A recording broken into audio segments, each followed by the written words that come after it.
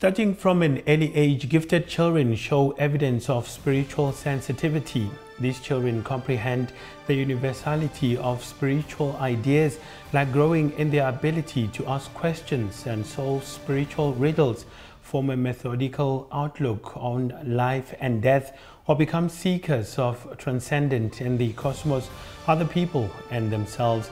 Now, these spiritually gifted children are commonly referred to as the indigo children. Hi, good evening. My name is Bab'Nelson. Welcome to this edition of Soweto Today. Tonight we're joined in studio by Bab'Nelson Mahlangu, who is a spiritual guide and educator, and he joins us tonight to educate us on children with spiritual gifts and help us understand how society can be support of them. Bob Mahlangu, welcome to the show. Good evening. So, Baba, thank you for having me.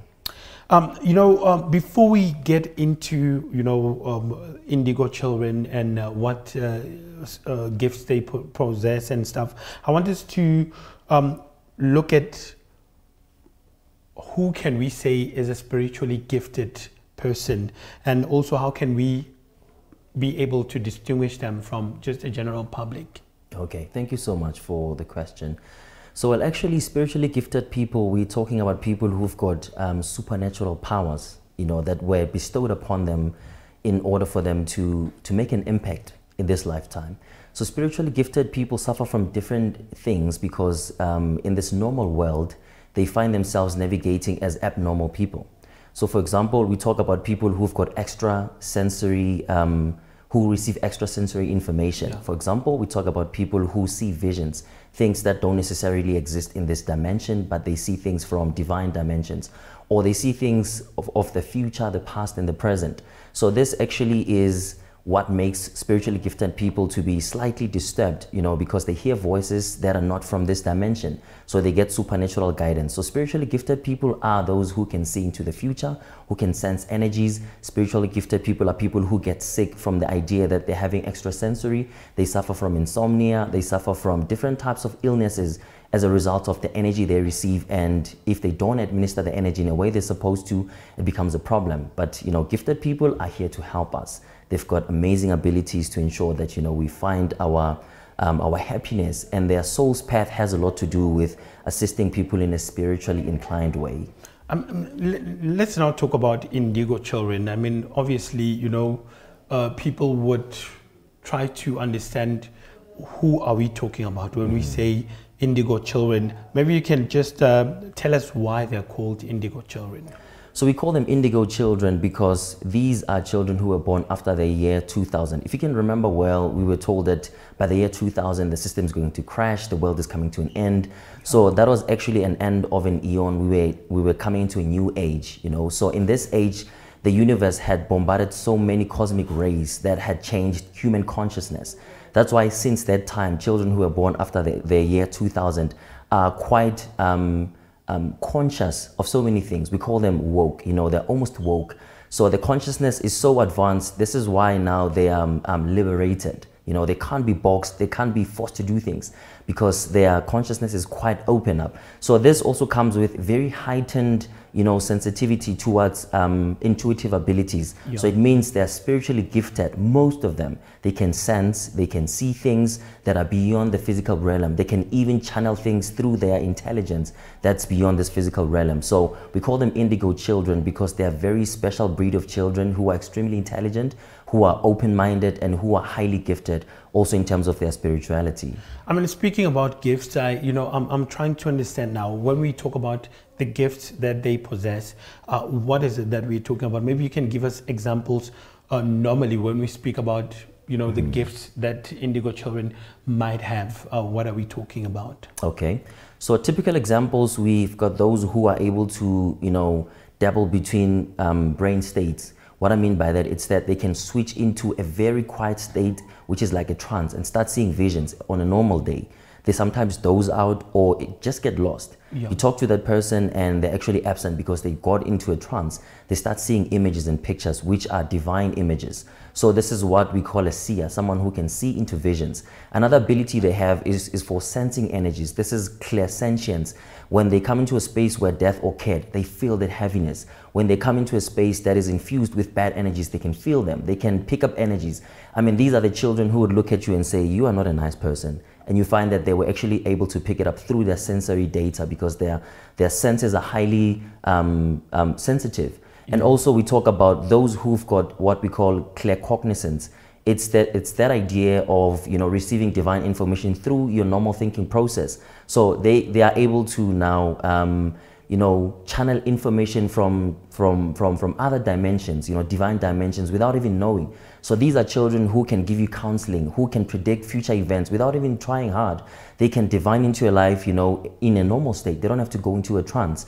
So this is normally used by people who start preaching and they tap into other issues which are very profound and they are, you know, they're quite inspired. So they're able to channel through their minds. So these are just typical examples of spiritual abilities that indigo children possess. I mean, before we go for an ad break, I mean, we know that, you know, these gifts are complex, yes. You know.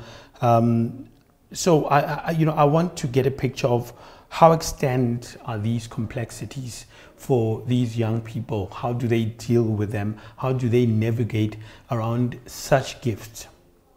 It's quite a tough one because, you know, first of all, we're talking about children. If you're still under the leadership of parents who don't believe in African spiritual ways, they will dismiss you. You know, they'll say you are demon possessed. They'll take you to a pastor every single weekend for the pastor to pray for you because they believe you're demon possessed. So when you go into crowds, you start picking up energies, you get overwhelmed. So it's quite complex because when you're seated, you start, you know, hearing voices because, you know, clairaudience is one of the abilities they have. They start hearing information which is not from this dimension. And as a child who's not taught or who's not coached, you start believing that you're insane because you are channeling information which is not there. Because I'd be saying, you know, somebody said this and that, and you'd say, no, Bab'Nelson Mahlangu, nobody said that. And I would believe I'm crazy as a child because I don't know what this is. And possibly if there are no spiritually gifted people who are practicing in my family, it becomes extremely hard. But in the world of normal people, we are considered abnormal. And when you go to the normal world, you must behave in a normal way. If you don't, as an indigo child, you become the black sheep because, you know, your behavior would be extensively different from everybody else. But Mahlangu, I want us to pocket them. My guest tonight is Bab'Nelson Mahlangu, who is a spiritual guide and educator, talking to us about, you know, spiritually gifted children who are called indigo children. We're going to take a quick break. When we come back, we continue with the conversation. Do stay with us.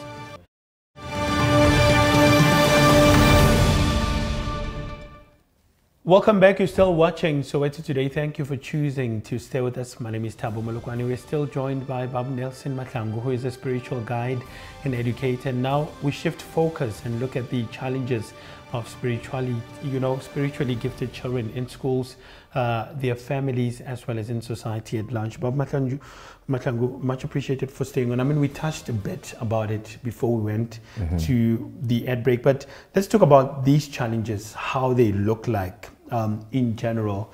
You know, obviously there are teachers involved in schools as well as families.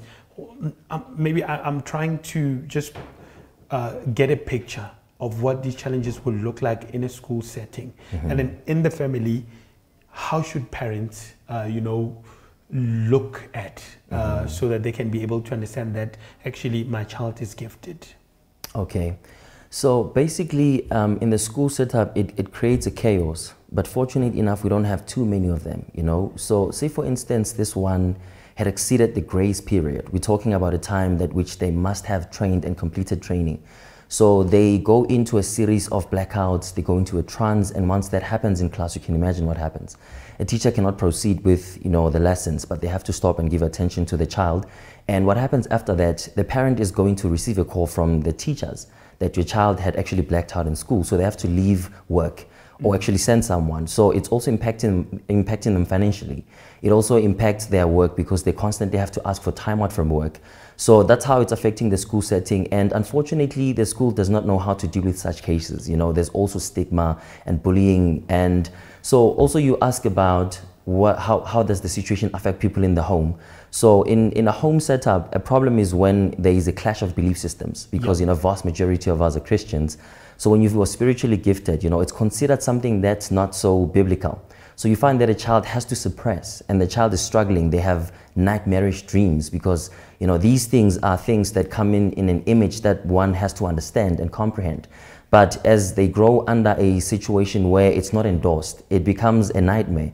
Again, when the child actually, blacks out, they take them to the doctor.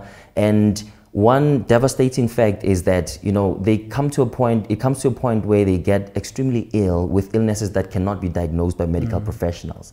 So it's also impacting on the medical bills again with something that they cannot actually solve because it's spiritually related and it can only be sorted out spiritually. Let's talk about your spiritual journey. Yes. Maybe just take us through your journey, how you've managed to, navigate the gift in its entirety, and also, what were the challenges that you came across as you were growing up? Okay, so at least for me, when I was a child, it wasn't a problem because I'm a self-initiate. I'm an apostle, I'm a sent one, I have a message for the world. So I was raised under parents who were in church. So I was actually practicing my gift by then, because at the age of 5, I think I was a Sunday school leader. I assumed leadership roles. But when I started making decisions, I snapped out of church and started making bad decisions, thinking I'm not going through with this. I was told I had a gift, but I didn't take it seriously. So as a child, I don't think I really had struggles because I was aligned. And, in my maternal family side, they understand these things as obnyana. So because, we were taken through rituals, everything was fine by then. So when I had to make decisions, that's when I messed up, because I decided to become a Christian. I was born again. I was a pastor. I was ordained. I was preaching in church. I wanted nothing to do with anything to do with ancestors. So, but a time came when, God had to isolate me so that I would realize. That's when I struggled as an adult. I was married at that time, I had to lose so many things because I was trying to move towards a direction which was not within the alignment that God had put me through. So it caused so many challenges. I lost so many things. I even lost a bit of my reputation at that time because I was losing possessions, losing confidence, losing everything. Until such a time where I had to admit, and it was tough because as a self-initiate, it's not every type of healer who can decode and assist you in your journey. And these children are called self-initiates, these indigo children, because they're so awoke in a way that they also go through training in their dreams. So as a self-initiate, and I started, engaging with people who understood who I was and who took me through the process and guided me. And I founded Spirit Mode, where I'm assisting indigo children. And I'm assisting self-initiates as well, because they're greatly misunderstood. The society says if you didn't go through the traditional institutionalized initiation, you're not a healer.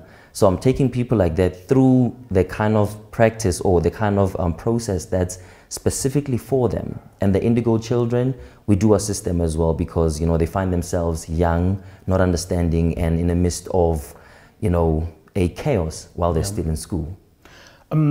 Let's talk about the soul mode. Spirit mode. Spirit mode and what it does. Also, does it interweave with the spiritual work that you do? Yes, Spirit Mode is an organization that I started because the name was inspired. I was in business. I loved doing business. But one day I started asking, God and my guides. I said, no, I want to be in business, but something is not working out. What is wrong? So they told me you need to establish Spirit Mode. And I was so upset because at that time I didn't want anything to do with church. I was trying to understand my African spirituality. So this organization was founded, in order for me to assist people like myself, people who are self-initiates, people who are struggling with their calling, and people who don't understand African traditional rituals that are actually blocking their ways. So I basically major in terms of spiritual education. I've got a channel on TikTok, Spirit Mode as well. So I'm teaching people about intuition, dreams, how to understand their calling, and how to make sense of their journey. So the major part is for me to spread information without actually trying to bash Christianity or bash any other tradition which is in contradiction to what I believe in as an African traditional practitioner. But the organization is there to bring everyone together. So I've got a group of self-initiates who are about 90. You know, we are working together. Those who need assistance, I assist them. Mentorship, I mentor them, which is another, you know, greatest component of my work. So I mentor those who need mentorship, and I also assist with issues like dream interpretation, because that's where the actual message begins. When you're gifted, your key channel for communication to understand your purpose in this earth, it's going to be through dreams. Then once you have grown, then you can start tapping into different faculties of intuition. Because I mean, it must be difficult to interpret dreams, because, you know, you would hear people, you know, saying this and then it actually means that and that. But how important is to make sure that the dream is interpreted correctly? Lovely. So I came across this problem myself. So then I created a model which I am teaching currently to people who are spiritually gifted. You know, so I also have online mentorship and online programs that I have tailored for such people. Yeah. So it's so complex because you need to understand context. When you look at dreams, we've got generic meanings which are spiritual. We've got Christian-based interpretation of dreams. We've got Islamic-based, and hopefully, or possibly, there's other, you know, disciplines of dream interpretation. But I've created a 3-phase model which actually looks into, you know, as to whether the dream is literal or it's figurative. That's when you can be able to put the right connotation to that. Then the second phase in the flowchart would be looking at the dreamer's emotions, because emotions can change the whole entire dream based on what we know in terms of what dream symbology means. And the third part, that's where you analyze every element and getting an exact interpretation in line with whether is it literal or is it literal or figurative, and also looking at the dreamer's emotion.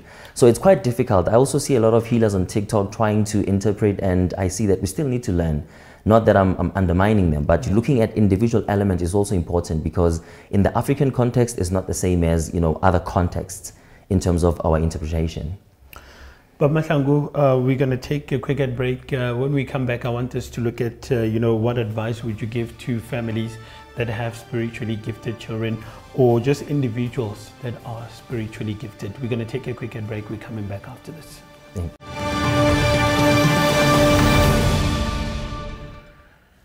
Welcome back. You're still watching Soweto Today. Thank you for choosing to stay with us. We are almost at the end of the show, and I've been in conversation with Bab'Nelson Mahlangu, who is a spiritual educator and guide here tonight, helping us to understand the intricacies of spiritually gifted children and the challenges faced by them, you know, that tend to tremendously affect them in some way. He's still with me in studio this evening. But Mahlangu, I want us now to focus on the advice, you know, to families and teachers. I mean, you've highlighted a very important aspect earlier on, saying that, look, school settings or teachers are not best suited to deal with these issues, because sometimes if there is, you know, a situation, obviously they would rush to the office and they won't know what to do. How do we advise them? And also in terms of our school curriculum, what is it that we need to do to inculcate you know, spiritual education, or just religious education, if I may put it that way, into the curriculum, so that people can also understand that, I mean, we are Africans. Okay, so now that's a very hectic aspect of my a very hectic aspect of my spiritual teaching, because it becomes a problem. It's a huge hurdle when you have to talk to people who believe in the religion of Christianity or mainstream religions. As an African, if you talk about anything that has to do with our African tradition, you know, we sound as though we're primitive and have been captured on the other side of, you know, good and evil. So, but actually what needs to be done is people need to respect and understand, even if you don't believe, but just understand there's children who come from that background. Because unfortunately, as people, we are not here for the same purpose. I'm sorry to just tap into this. For the same purpose, but other people will never experience anything to do with ancestors, because in this lifetime, they're not here for that. Some people cannot live without experiencing ancestors or spirit guides or going through a spiritual path. So unfortunately for those who don't, they don't see the need. But going back to your question, what can be done is we can conduct workshops to educate teachers on how to deal with this without having to taint their faith, but, you know, making provision for those who are in this predicament. And also it becomes very difficult for a child who is constantly bashed and, you know, cast out because of this thing, because it's beyond their control. Like I said again, even with parents, if your parents are Christian and you've got a gift, They will keep telling you these are demons. They take you to a pastor. A pastor will pray for you for over 10 years and you'll be struggling with the same dreams, same emotions and same problems. But now what needs to be done is a series of workshops so that people can understand. You know, we should put religion aside because a calling does not belong to a religion or tradition, but it's something that comes from God that's given to someone who has to have an impact in this lifetime through different, you know, religions and different people from different walks of life. But I think education is one key aspect that we need to entertain so that we can open up our minds and accept what's going on and, you know, look at how best can we solve such a predicament. I mean, I'm also actually, I'm not sure if I should say fascinated and stuff, but I'm looking at, you know, for instance, a spiritually gifted child. Obviously, somehow would say something, as you said, in a family setting, or maybe to an adult. And we know how people can be. They'll say that this is just a child and stuff. How do we navigate such situations, and also making sure that people actually understand that also children can be spiritually gifted? Well, unfortunately, people have made their choices, you know, to believe in tradition or religions which dictate how life should be lived according to the codes that they abide by. So there's no easy way around this, because when a child sees, especially if there's someone who is sinister in the family, if the child exposes them, they will try and demonize them as much as they can. So the child will be discredited. Whatever the child has to say will be just discredited, you know. And also, even if the child says the right things but uses a connotation that has a lot to do with ancestors, they get dismissed. So, but what needs to be done is that adults must look at their children, because now when they come for consultations, you find that a person says, my child is so slow, my child is no longer intelligent. It's because they've come to a stage where their gift has to be noticed and it has to be nurtured. So with adults who choose not to accept and open their minds and understand, you know, there is spiritual gifts which are not connected to tradition or religion, they make it difficult. But a child will always suffer until they're old enough to make their decisions. So when a child is under the roof, they will always suffer. You look at them, they have bad relationships. They have bad social relationships. You know, they have difficulty sleeping. They suffer from insomnia. They suffer from, you know, getting overwhelmed by emotions that happen when they connect with other people's energies. So it's so difficult for them. But unfortunately, when adults choose not to be open-minded and look into this thing with an open heart, it becomes a problem. I mean, just lastly, before I let you go, because we are running out of time, but, you know, I'm also interested in, you know, words of encouragement that you can give to those young people that are spiritually gifted and, you know, they are struggling to deal with the gift. And also, as you said, challenges are there in family setups, in schools and stuff. They're also trying to navigate them, but they don't know what to do. I mean, as a person who is well versed in this, and then, you know, you are also spiritually gifted, and then, I mean, of an older age, if I may put it that way, what is it that you can advise them with? How do they move around and then get to use their gift? Okay. First of all, you know, I would like to say that to anyone who's suffering from this kind of predicament, specifically the young kids. So number one, they need to know they are a blessing to us, because the universe had created such individuals so that they would be able to impact us in better ways. They're here for the betterment of humanity. Some people live for themselves. They are here for all the experiences about themselves. But they are not here for themselves. They are here to ensure that, you know, humanity sees light and becomes enlightened in so many ways. You know, so what I can say is that even if you feel tortured by your gift because of your parents and your background, but just know it's called a gift because it's something amazing and special. It's there to make you an extraordinary person who lives beyond themselves. So now, how do you navigate around? First of all, you must accept that you are spiritually gifted. Second of all, understand that not everyone will understand your perspective, and hold dear to your heart the fact that you are a chosen one. You know, and you've got a gift to this world that will change the world in many ways. So once you understand that, and if, you know, the family setting is a problem or the school setting is a problem, you'll one day exit school and you'll be able to do this. But now, what I can advise, you need to get a mentor. A mentor is someone who is spiritually gifted, who understands your gift. So this person will help you make sense of the things that are happening. When you go through insomnia, they've got solutions for that. When you go through restlessness, they've got a solution for that. And when your parents are not understanding, an external party who's like a mentor will be able to play that role in your life. And again, if you are feeling left out, yes, you are not meant to blend into, you know, the society and behave and be like everybody else, because you are selected, you are special. You know, you've got this gift which is supposed to function. Try and look into yourself, meditate and understand what your gift is about, nurture that and grow it. So once you start doing this, you will experience amazing things like out-of-body experiences. You'll be able to read people's minds. You'll be able to divine into, you know, the future, past, present. So it's so amazing. I just want to say that this is an amazing gift. Regardless of how society would like to bash and, you know, paint it black, it is such an amazing thing. That's why we call it a gift. Once you realize it and you get to levels where we are, you know this is a beautiful gift. You know, the things we do to the world are so amazing. We sleep with fulfillment in our hearts because these children, there's a process we take them through so that they can make sense, understand, and to be aligned to their energies and the gift itself. Bab'Nelson Mahlangu, much appreciated for coming. That was very insightful. Thank you. Much appreciated. That was Bab'Nelson Mahlangu, who is a spiritual educator and mentor, giving us a clear understanding of the complexities of spiritually gifted children and the difficulties they experience within their families' educational space, as well as in the society at large. He also gave these children some words of encouragement as to how they can navigate their gifts and feel accepted in the society. Well, that's how we wrap up today's episode of Soweto Today. Remember, we love hearing from you, so please feel free to talk to us about this episode. Simply send us an email at sowetotoday@sowetotv.co.za. Alternatively, you can call us or WhatsApp us at 081-531-8857. From myself, Thabo Molokwane, and the rest of the team, good night and thank you for watching.